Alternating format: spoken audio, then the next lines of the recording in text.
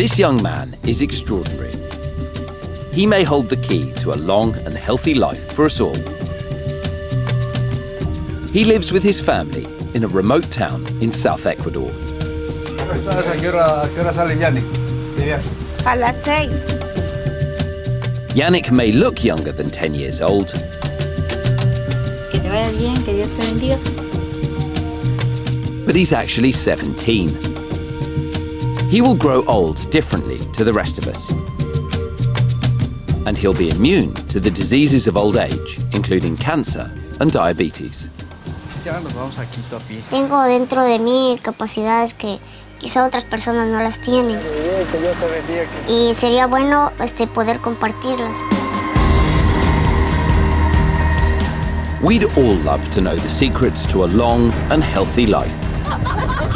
And scientists now know more about what we can do to age better than ever before. And the latest research from around the world could help us all put the brakes on the aging process.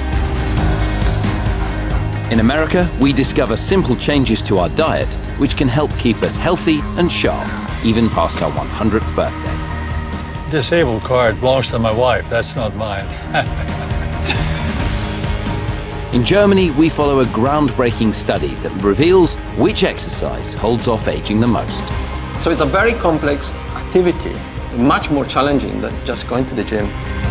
How the power of positive thinking can make us all 7 years younger. A bit like Donald Trump.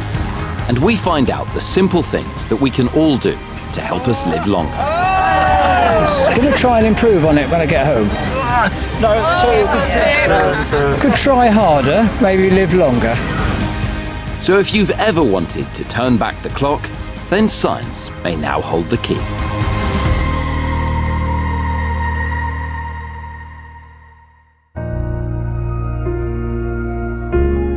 Aging is something that happens to us all. It's inevitable. But what's not inevitable is how we make that journey.